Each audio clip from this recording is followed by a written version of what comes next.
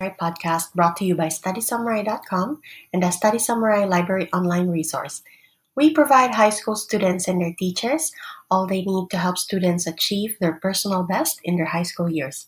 In this episode, we look at managing anxiety during exams.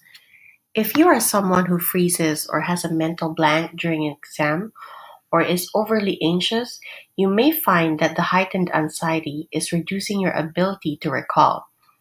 Remember that being as prepared as possible and not leaving your study until the last minute can make a big difference in reducing anxiety. Start your study early and make a plan so that you have time to study what you need without stress. It is also important to note that the more practice tests you do, the more familiar you are with a test, so it will be less intimidating and you will be used to working under time limits. When you are in the exam, if you feel anxious, a good strategy is to close your eyes for a moment and take some long, deep breaths.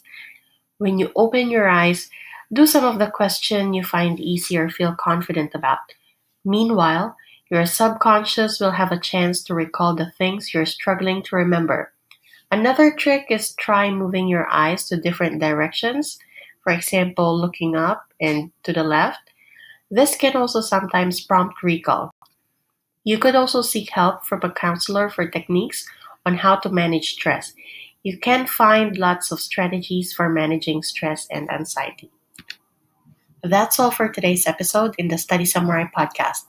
Go to StudySamurai.com for more episodes and resources, including a free presentation and more information about how your school can subscribe to the online Study Samurai library.